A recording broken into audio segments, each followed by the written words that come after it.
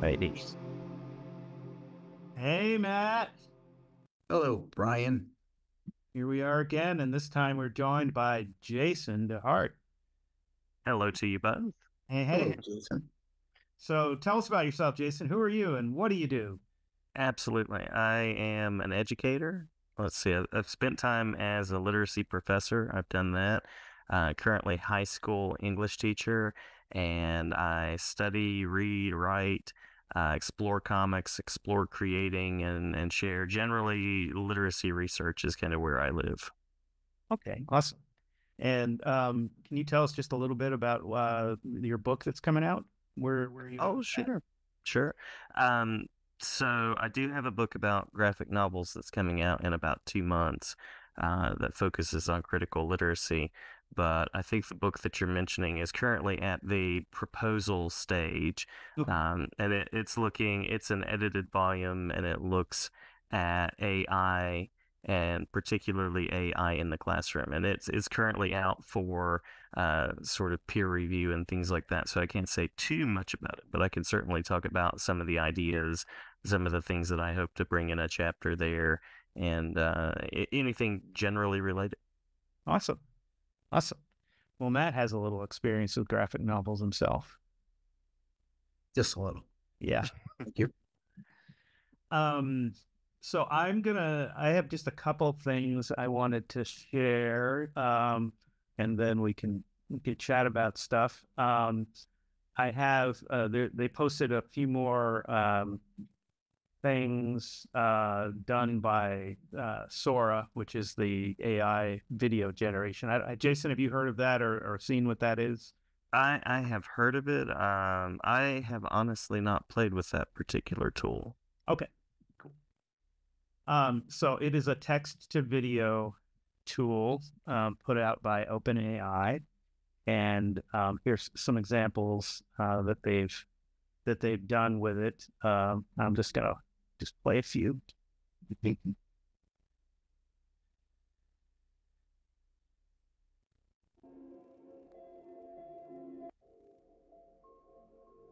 There's that one. Kind of interesting.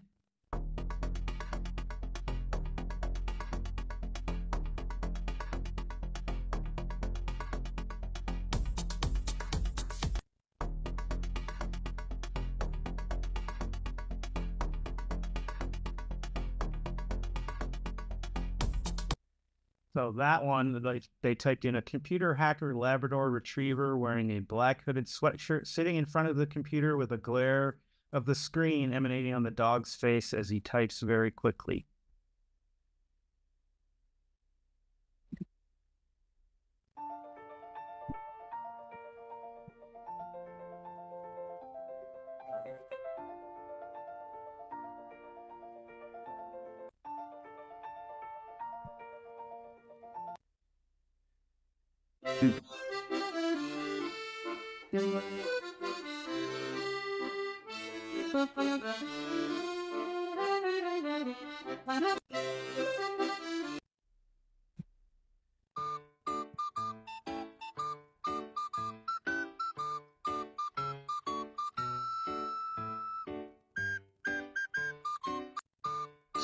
What I like about that one is the prompt was a low quality, visually disappointing Super Bowl commercial.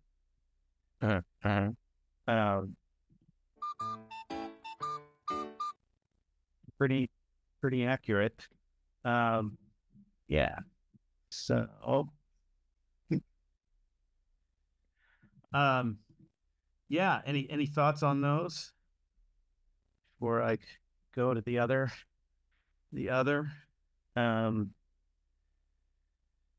So essentially, the thing is, you type in a description of something, and Sora generates a video two-dimensional model of what that might look like.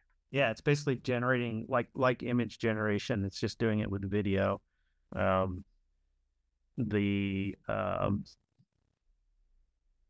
increase in quality just over the last month has been insane. If you looked at what this was doing a month ago, it was not at even close to this level, and it was limited to 4 seconds.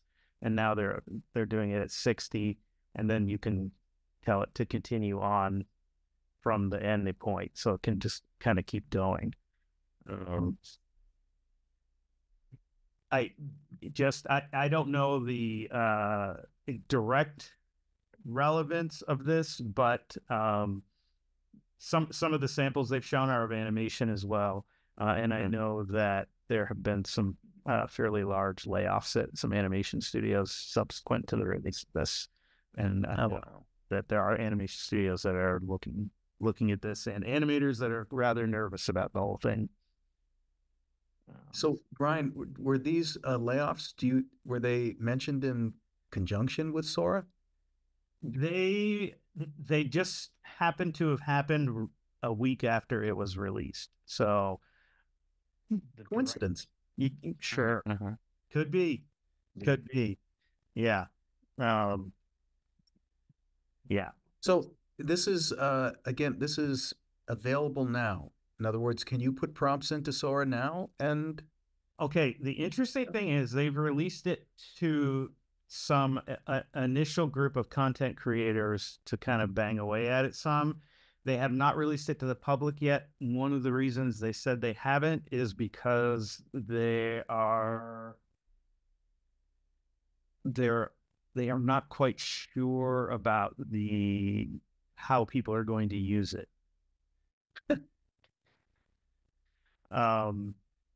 I kind of the vibe that I'm getting is that this has actually been at this level for a little bit, and that they haven't released it, but that since competitors have been releasing more and more video stuff, they felt like they had to show that yes, they're actually still ahead of the curve. That's the thing, is you don't actually know how advanced any of this stuff really is, just what they're choosing to show at any moment.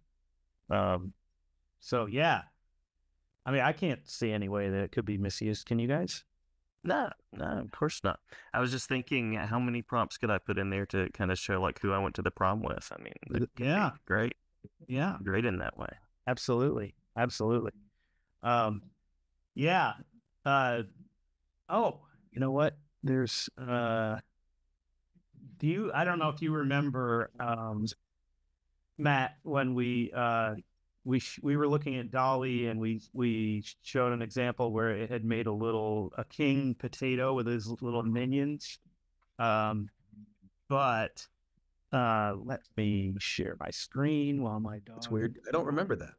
Or that's sorry, that image. Work.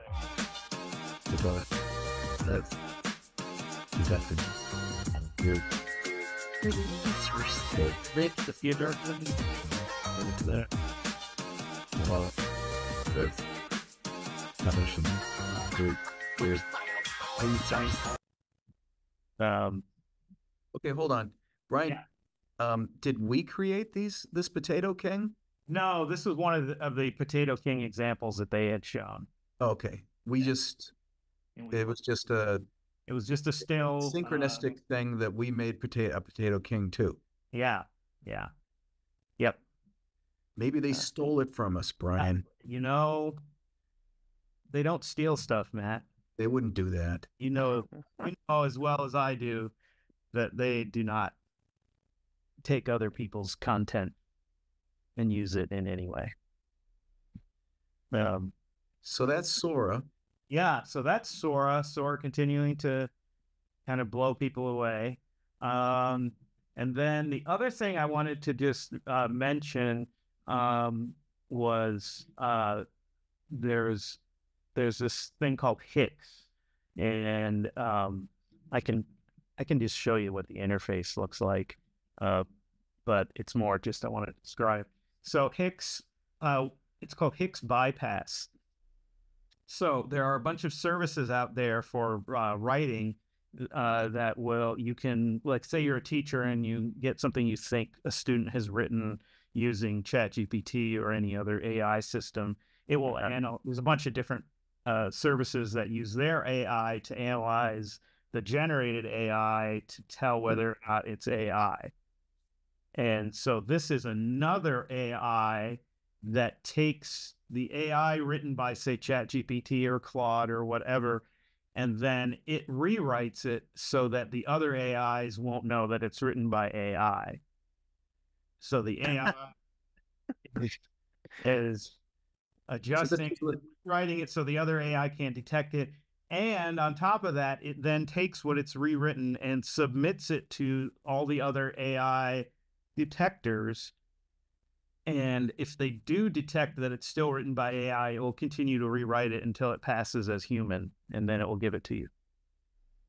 So, yeah, that Just I've always sorry. it's a cat and mouse game, trying to detect this stuff, and this is like, yeah, and the fact that it'll just automatically send it off to the services means that every time they update, it's automatically going to adjust itself until it passes whatever it's using to analyze. So it's AI for AI for AI for AI. It is just oof, round and round. So this is what you were talking about with Doug and Tim last week about this new sneaky Yeah. reworking. Yeah. I mean, what do you guys think about, trying to stem the tide or determine whether something is AI and is it worth it? Like as an educator or as a writer. I can totally see the education side. I mean, just thinking about plagiarism detection software that's been around. I mean, when I wrote my dissertation, I had to go through that. So I'm not surprised in any way that there's now a detector. It's just like, that artist painting a picture of an artist painting a picture. It's like, now are we going to get a detector for the detector that detects the detector? Right. Yeah. So what do you do then? Like, if you're writing a paper as a student or if you're a professor, what do you do with this if you can't know whether something's written, or what do you do if you're a publisher and you can't tell whether something being submitted was written? And it can't be copyrighted either at the moment. Yeah, I don't know.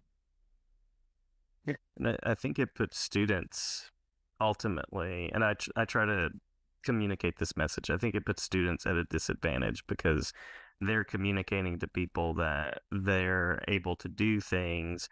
And sure, using the technology requires a certain amount of skill, but at what point do you kind of step into the situation where you have promised something on a resume, you've promised something in terms of a degree that you've earned or an award that you've won, and then you can't produce at a moment when you have to. And it's kind of that game of, am I going to actually take the time to develop the skills, or am I going to try to bypass the expectations? And ultimately, I mean, at some point you have to not have training wheels on in some profession, in some work. So I think about it for the future of my students in that way. Yeah. I guess a response to that could be, if they don't use it and they're competing with people that do, are they going to be at a disadvantage? And will employers care if they can or can't without AI? Yeah. Once they get to medical residency, maybe. Yeah. I wrote a great paper about open heart surgery, but now I'm not so sure. Yeah. Somebody wrote it, or something wrote it. Yeah. Good. Yeah, I don't know. What do you think? So, no, go ahead. well, we're at the point right now that the two things that I can see a publisher holding a publisher back are copyright law. Yeah. They can't copyright, which means they can't profit off of their expense and their right, because they can't publish it. It has to be copywritten in order to put it out there. They publish something that's not copyrighted, then people can just Anybody else can sell it themselves, right, and it'll right. no profit. Yeah. The other reason could be because of integrity. Yeah. So this is where just the question of, being asked that question, if I don't do it, if I don't play this game, somebody else will, and I lose out. That's always been part of the question for integrity. Hey. And so what I'm finding interesting is that this appears to put it out there as if this is a whole new conundrum.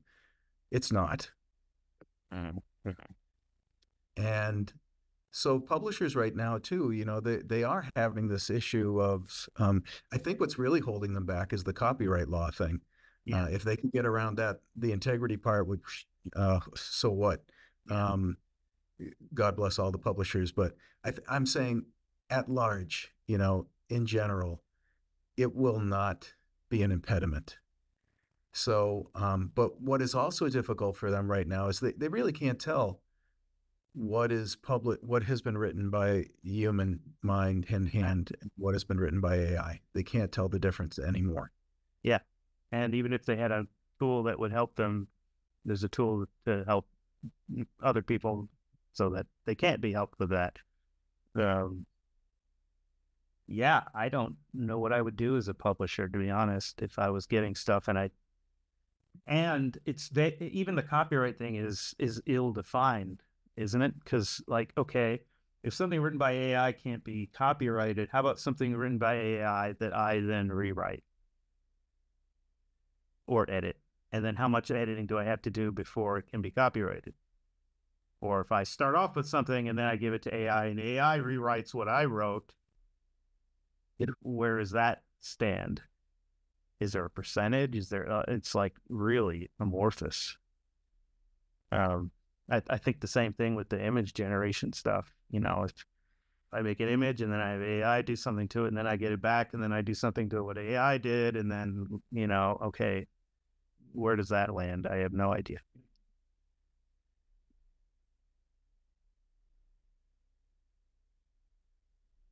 Come on, you guys, you're supposed to have the answers.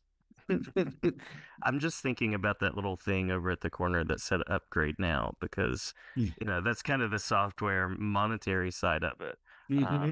Because of course developers are going to be interested in their bottom line, and they're going to let the world, courts, systems decide some of those ethical boundaries. It's kind of that I can do it, so I'm going to do it, and while I'm at it, I'll profit at it if I can. So the integrity question is also, to some degree, for the people that are making it and allowing it to be utilized in different ways. Yeah, there was also on that website for the, how to keep hacking it until it doesn't sound AI-ish anymore. It was something in the lower left-hand corner that said, you'll get a 30% commission. Yeah. So that profit-making thing, ain't nobody want to get in the way of that. They're not going to stop that. I think that too, that we've heard a number of times from different creators, it was that what is satisfying to people right now, I find it's laughable to me. It's good old Matt being judgmental. But when I see people like, I wrote this prompt, I look at them like, is that satisfying creatively? One sentence, you gave it to the magic machine and it made this amazing thing. All I did was send in a prompt and hit a button. Okay, if that's satisfying to you, keep doing it.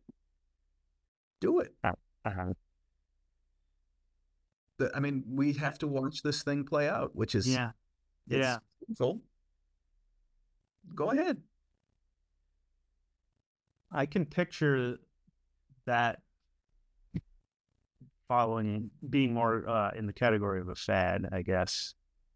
I'm not saying it will be, but I could see it as, it's super exciting to do all this. And then at some point it becomes saturated. It becomes old hat. Nobody likes it. Nobody's getting excited about it anymore. On the flip side, because it's advancing so fast and changing every single week, it's also harder to get tired of it because it's not the same as it was 10 minutes ago. That doesn't mean it's always going to stay, I guess. I mean, is it going to reach a point at which it can keep advancing and we just don't care anymore because it's gone as far as we can be amazed at? I don't know.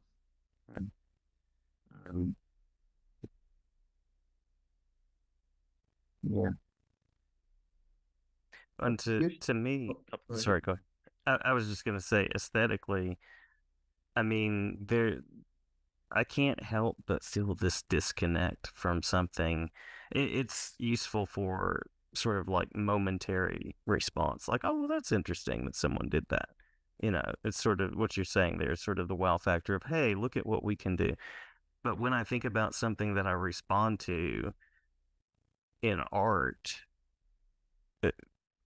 there's part of me that feels cold and disconnected if someone says, by the way, it was randomly generated. It was just sort of thrown together. And I know I saw Mark Wade's post last week or the week before where he was talking about how that argument doesn't fit for everybody. The executive that's looking at one artist versus another artist is going to go with the cheaper bottom line. And I don't know in general how many audience members are like me and they would feel disconnected and go, well, I want to resonate with a human being when I see something, even if that human being is using very sophisticated tools in some way. I still like that heart to be there in a way. I think there's a stronger connection with that when it's something being done that you can watch as it's being created. Then that connection to the other human being doing it, like watching a music performance.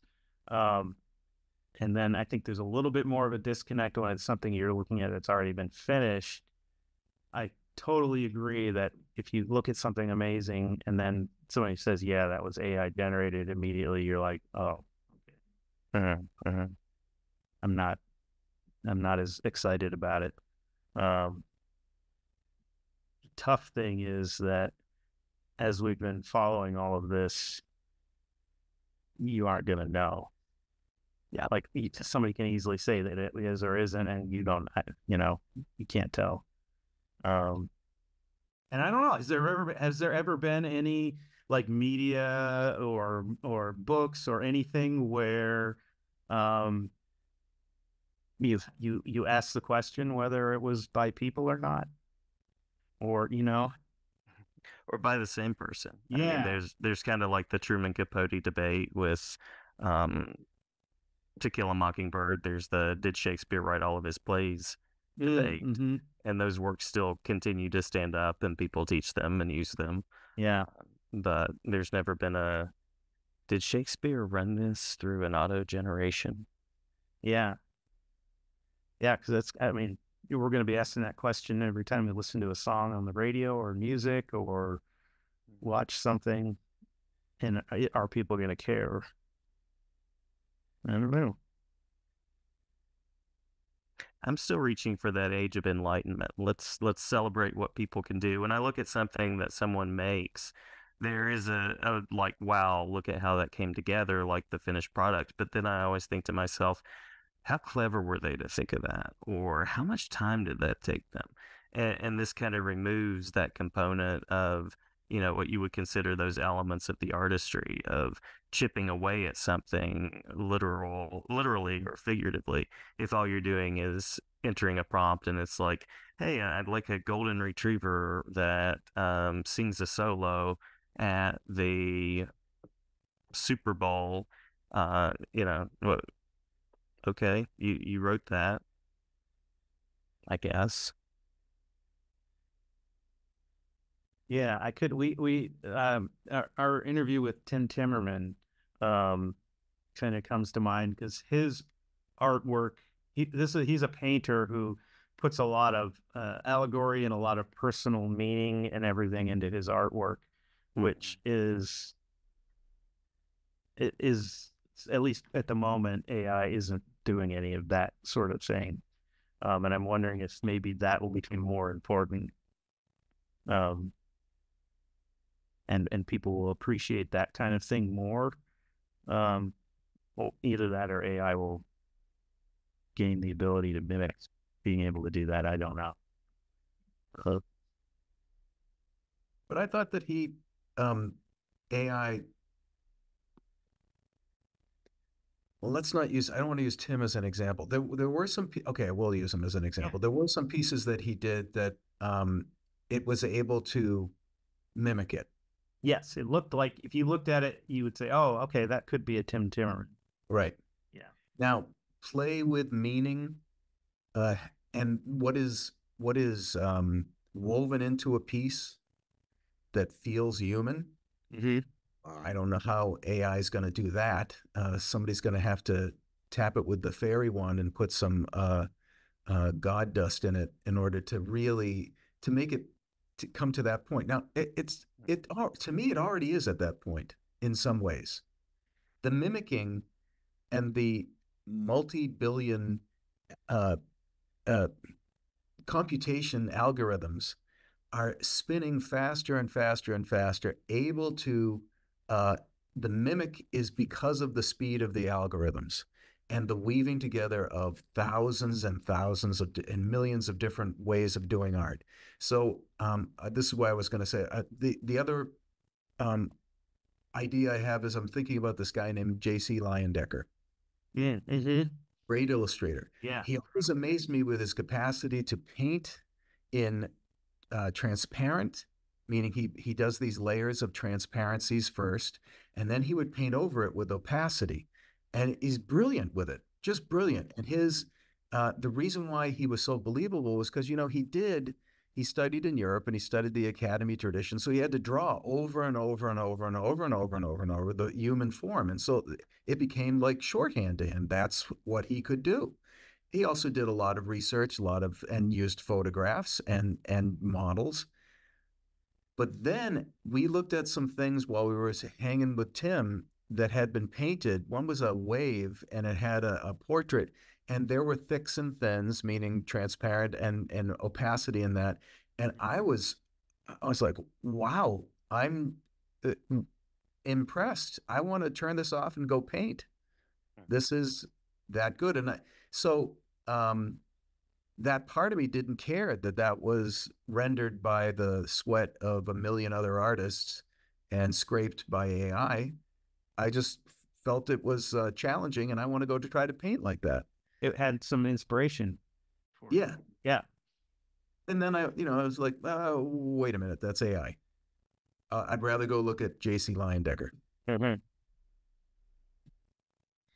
But we've said this, I've said it before, like there's millions of people who don't know the difference. And then there's going to be even millions more who don't care. Mm-hmm.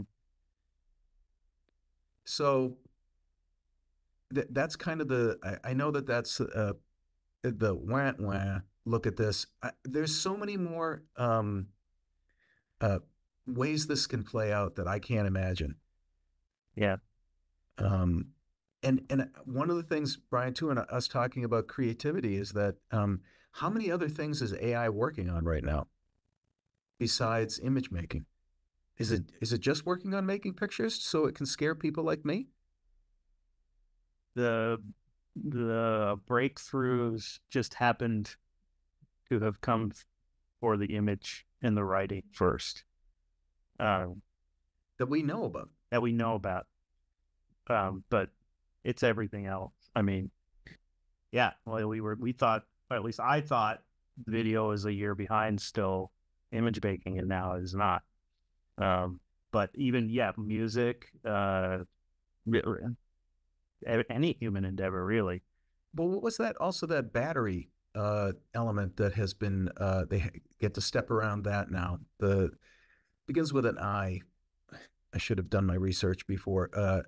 But anyways, that was a big deal to be able to step, and AI was able to help them do that. Yeah. Yeah. Um, It's inventing new. it's understanding of proteins now, Yeah. right? We were talking Yeah. about this before. It could figure out how to next week. Oh, look, we're working on cancer. We're at this almost figured out.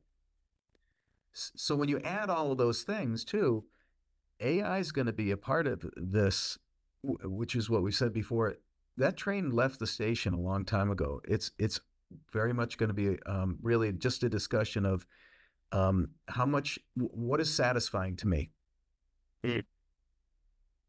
and then Yeah. Yeah. Because even like when you mentioned, somebody's going to have to come along and put magic fairy dust on AI for it to get some of the some of what like Tim puts in his work and stuff. And to be honest, at this point, and who knows, this stuff, my mind changes on this all the time, but I sort of, I, I am at the point where I don't, I, when people say, yeah, but AI will never do this, I, I'm not so sure.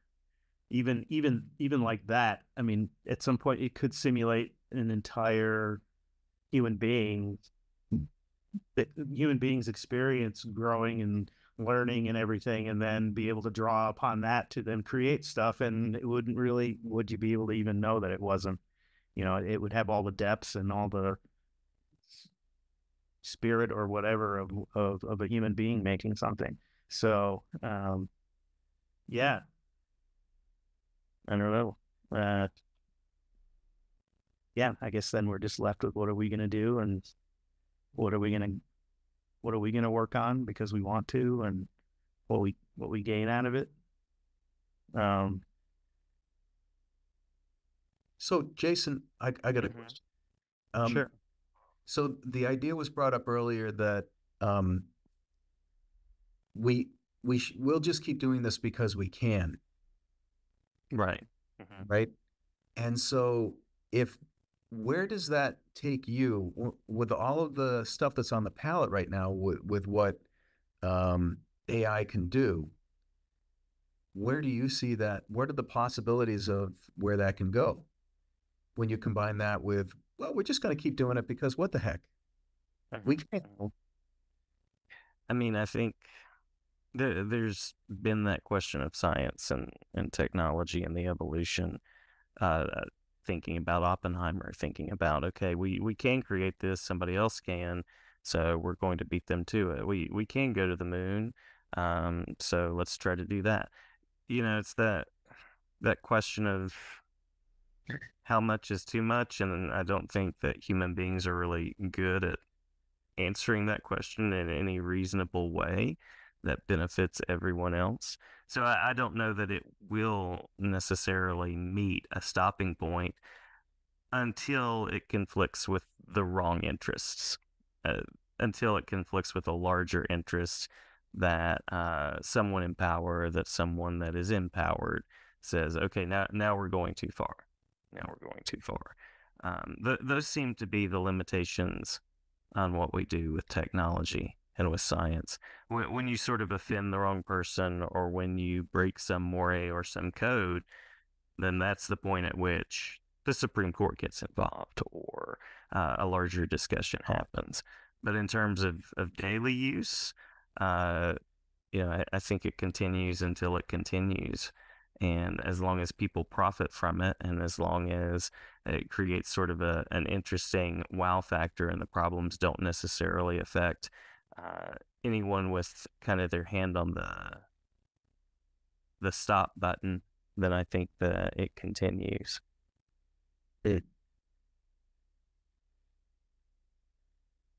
Yeah, I was I was reading an article just about how different China is approaching all of this than we are, and how focused they are on using it for population control. Um, so yeah, I don't know where their stop button is, or what they're investing in that we don't know about, or yeah, really anybody. Um, yeah, We were talking about the fairy dust. One of the moments that I've enjoyed most as I've grown and worked in literacy and talking with authors, talking with artists, you know, that moment when you've read something and you talk with someone and they point out some aspect, like Raoul III, the person that does Stunt Boy in the meantime, and lots of children's graphic novels and picture books. There's a necklace in his Lowrider series that's based on his grandmother. And I resonate with that human element. If you told me, well, the necklace was part of an ingredient that we put in there, you know, you were talking about AI sort of being born and emerging and going through a human experience, which I don't think that's off the table either. Maybe I'm just too much of an Asimov fan, but I think the idea of an AI system being given time to sort of mature in that way, you know, in sort of a technological wine metaphor, I think that could happen. But then how do you with integrity decide what experiences it gets to have? You know, do we let it experience childhood trauma?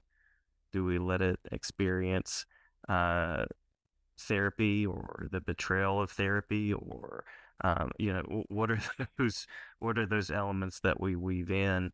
And then ultimately, I can't really write it a fan letter because it's just going to generate a response to me from multiple other creators writing back to their fans instead. So that exchange, you know, when I was growing up and I would write a letter to a comics company and they would print my letter, or you know, you get the letter back. I got a letter back from Ray Bradbury one time in his handwriting, and it was this huge moment of connection, even though I never got to meet him. So there is a part of me that thinks, for some people at least, there's that point of connection that exists between an audience and a creator. But Matt, to your point, I think you're right. I think that there are people that don't necessarily care about that. And there are certainly people that might not take the time to investigate and know the difference. Will there be an ethical consideration, you know, sort of like a Comics Code Authority or an MPAA rating that says AI generated, created with free range materials? Or is that a question that comes up at any point, especially when we're thinking about copyright? Are we legally required to disclose how much AI is in a product? Right. And do you have to give the percentage? Right. Well, with the document, you did. There was a certain level that I had to meet in order for my dissertation to pass. I think it was like 33% or something like that, because everyone uses the A and N, and everyone uses quotes from particular sources. But right, you know, the sort of that factory model of to what percentage is it that something has to meet? At least 51% human. That's right. That's right. Well, in that regard, then, the issue of will we have that consideration for the AI in the incubator? From what I know about it, it's in the incubator now, and so it's already being fed everything all the time. Yeah. I think the difference, though, would be if it was simulating from the beginning a whole human being life experience instead of just being told and observing all of the ones that we've had. It's going to experience it itself. Here's the interesting thing, though. So, like when they're training AI to play soccer, for instance, they can train AI the equivalent of a human being playing soccer for 10 years. But in AI time, it can do that in a few days.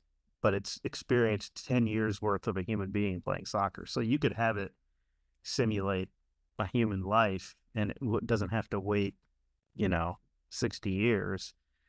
It could happen, in a few days or whatever the current computational speed is. But yeah, then do you I guess it's, what do you attribute to the AI? Do you attribute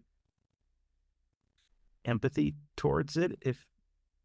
Can it suffer? I mean, it gets weird.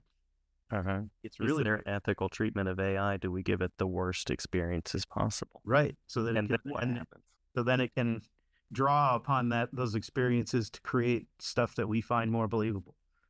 Is that ethical?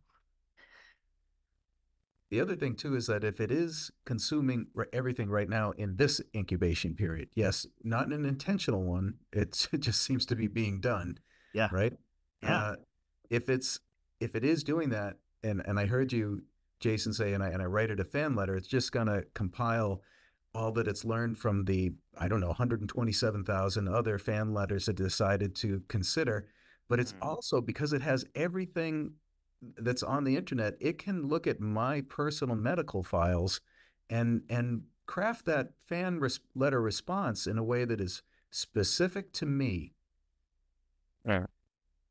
in a scary way.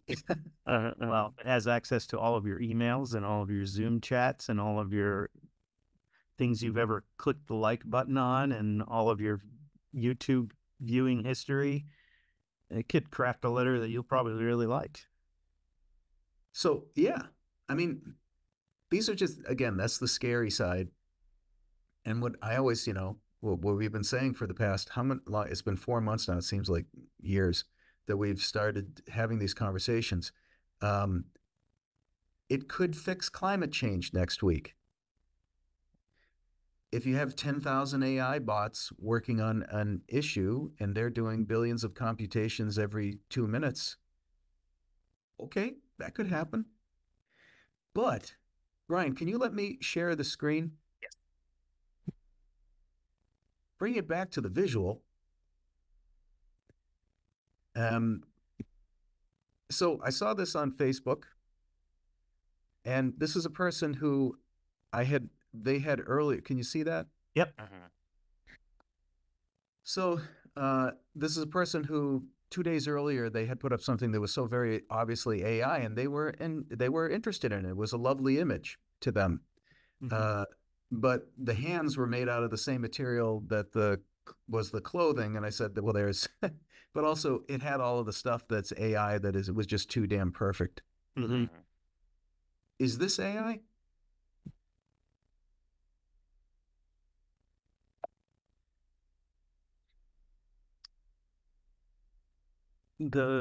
What would lead me to think that it might be is just because of the tread sizes on the smaller parts. Not that you couldn't find long treads that would fit. So I don't know. Okay. And I defer to your visual expertise because that's the only thing about it that would make me think, I don't know. So this is the Buddha. It was put up there as an image. Oh, and this is so cool. It's made out of tire treads. To me, too, it's just visually, it's the hands. Yeah, that's what I was thinking, because the tread size on the hand, like the hands look like they're made out of the same treads as the rest of it, but the texture on it is different. They're almost like sculpted hands, and I've never worked in tire treads as a medium before, but wow, somebody with real skill sculpted those hands. Okay, so I'll stop sharing now. It's my little experiment there. That's messing with meaning. When I have to stop and say, wait a minute, what is that? Who made that? And it's the who made that that's important, because then it also leads to why did they make that? And why didn't they just do it themselves? Why did they have AI make it to make it look, I started to go down that. So to me, again, that brings it all back to authenticity. And in particular, and this is something I've heard you say a number of times, Bryan, what do we believe online? Can we still believe anything online? We've seen what Sora can do. They can make a little choo-choo train go along on a leaf. Certainly can make my favorite political hero do something bad. Most people wouldn't know that was not a real dog on the keyboard. Right. So that is another aspect of all of this visual stuff that, it's interesting. I mean, this is what we're seeing. How much are we not seeing that AI is doing in all sorts of different fields, right? But this stuff, yeah, it messes with meaning to me. Yeah, and what happens like when all the media you see, you can't, the connection that we have with, like you were saying before, Jason, too, with like another human being making something, there is something to that connection. And then if we can no longer believe that that there might or might not be any connection there, what is that going to do? Yeah, yeah, and it also got me thinking, like I have heroes. I have musical heroes. I have artistic heroes of mine. Writing heroes. What are those going to go away because you won't know? Well, it's definitely that criticality. Yeah. I mean, I've been teaching students this for years of evaluating resources, looking at multiple resources, asking questions, talking to people. Criticality doesn't go away. Yeah. Yeah, it's hard for me to envision having like that, what am I trying to say? So, like Charles Schultz, I love early Peanuts stuff. One of my heroes is him, and especially the earlier Peanuts stuff I absolutely love. I can't see ever making a connection to something that's been generated like I have to the Peanuts stuff, because I know it's made by Charles Schultz, who is a person. But I don't know, how much, if that's something a lot of people would even care about, losing that connection. I don't know. Well, you heard that Beatles song that came out recently, and it was just a song that they'd found that Lennon had done with a tape recorder, I guess, in the next room or something. And little line on the under the video. Yeah, this was AI created. Mm-hmm. Blending in the Beatles' voice to the rest of the Beatles. Nobody seemed to care about that. I haven't heard it yet for that reason, to be honest. Yeah, I mean, I haven't listened to it. I saw the article, and I saw that it's there, and I'm not interested. I'm just not interested. Same. But Billy Joel's new song, I'm all about that one. Okay. It is not AI that I know of. Okay, well then we're good. But if you find out that it is, what are you going to think?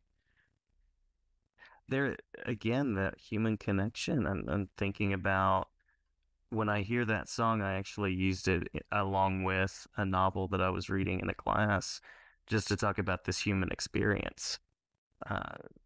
I would not enjoy personally. I would not enjoy that as much were I to find that out. Yeah, yeah. I'm thinking about the song, the 9 Inch Nails song "Hurt," and then it was re-recorded by Johnny Cash, and so it had a certain meaning and a feel to it when 9 Inch Nails did it, and it's about addiction and some different things. And if you know the history of the guy in 9 Inch Nails, and then you have, that brings certain feelings. But then when Johnny Cash sings it, and he brings what you know of Johnny Cash to it, it changed it immensely, and it added a whole nother layer of like emotion and connection to it. But what if somebody had AI sing that in Johnny Cash's voice? Right. And Johnny Cash hadn't done it, Right. Which is where we're at with that. Right. And now with Sora, I just saw it. It's interesting you mentioned Charles M. Schultz. I mean, he was my guy too. And I just saw this video of him drawing. It's done in like 1971 or something like this, and it's beautiful to see him lay down that ink. Mm-hmm. Think without any underlying pencil strokes. It's just amazing how he could draw that guy's head so round without any aids. But he did. What if I found out later on that was all fabricated by Sora? Does that lessen my appreciation for Charles M. Schultz? Does it upset my feeling of groundedness I would think it would. in the world? Yeah. I think it would. What's real? It would change your relationship to it. Yeah. And returning to that question of authorship, if you had an author that you loved and you read their book and it inspired you, and then you found out that someone else wrote it and they just peddled it as their own, I wouldn't feel the same way about that person. I would now think of them as a thief. Right. And I would feel manipulated in my emotions about it. Mm-hmm. And I would feel sorry for the person that they were pulling material from and not giving proper credit to. Yeah. But that is also everything that can be said about AI. What you just said, substitute that author for AI. Lots of ethical boundaries. Mm-hmm. And if you're a discerning consumer, I think earlier in the conversation, one of you mentioned that idea of like what's satisfying to you as an artist, but also what's satisfying to the consumer. It's an interesting roller coaster ride we're on right now. Yeah. And we made it. Yeah. Yeah. Because we could. And so we did. This is a whole other discussion that this is sort of brought up, but just, yeah, the whole devaluing effect that this could have on the intake of creative endeavors. You know, I mean, if you can no longer trust everything, then are you ever going to be able to have the same connection that we've always had with people who write and make art and music and all of that? Seems like that would be a big loss. Absolutely. Yeah. As somebody that values the artistic community, absolutely. Yeah. Yeah. On the other hand, maybe it will strengthen people's appreciation of things that they know for sure are made by people. I don't know.